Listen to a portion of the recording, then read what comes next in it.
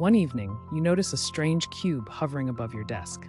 At first, it looks normal, until it begins to stretch, fold, and pass through itself like it's made of light. A calm voice rises from it. "Don't be afraid. I am a Tesseract, the shadow of a four-dimensional object." The room fades, and suddenly you're standing in a vast black space. The cube floats before you, glowing. In your world, it says, you understand three dimensions: length, width, height. A cube is simply a square extended into the third dimension. The cube begins to unfold into shapes you've never seen. Cubes connected to cubes, bending in impossible angles. But I, it continues, am a cube extended into the fourth dimension.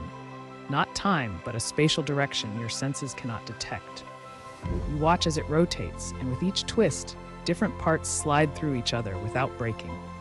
In 3D, this looks impossible, the voice explains. Just as a 3D cube looks impossible to a 2D creature on a flat sheet, they would only see a square changing shape.